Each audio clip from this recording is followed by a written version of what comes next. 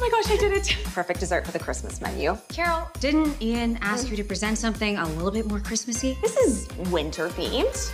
The theme is the 12 nights of Christmas, not winter. I need to pick a sous chef, and if I'm going to pick you, you need to follow directions. So, I don't like Christmas. Some people don't like other holidays, and we're totally cool with that as a society. Oh! Oh, no. Whoa. You good?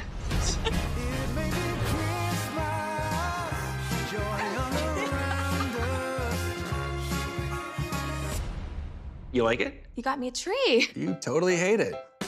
I'm guessing that you still don't want to come home to meet my family. I was trying to figure out how Max's mom made this dessert. They're called Christmas Kringles, and they are amazing. I have 1 week to give Ian a recipe, but Max's mom won't tell anyone how to make them. Why not just ask her in person?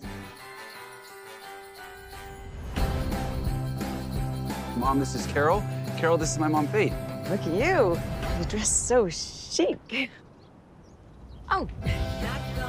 I tried your Christmas Kringles. I am still trying to figure out how you made those things. Faith guards that recipe like a dragon guards its gold. Who puts a lock on the recipe book?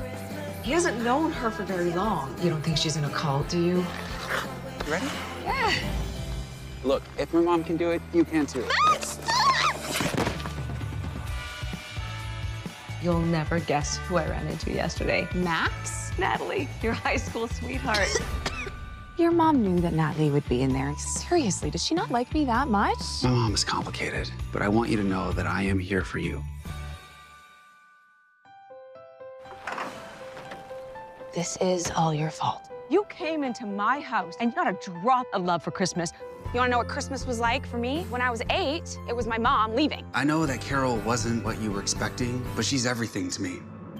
Love helps you do things you never thought you were capable of doing.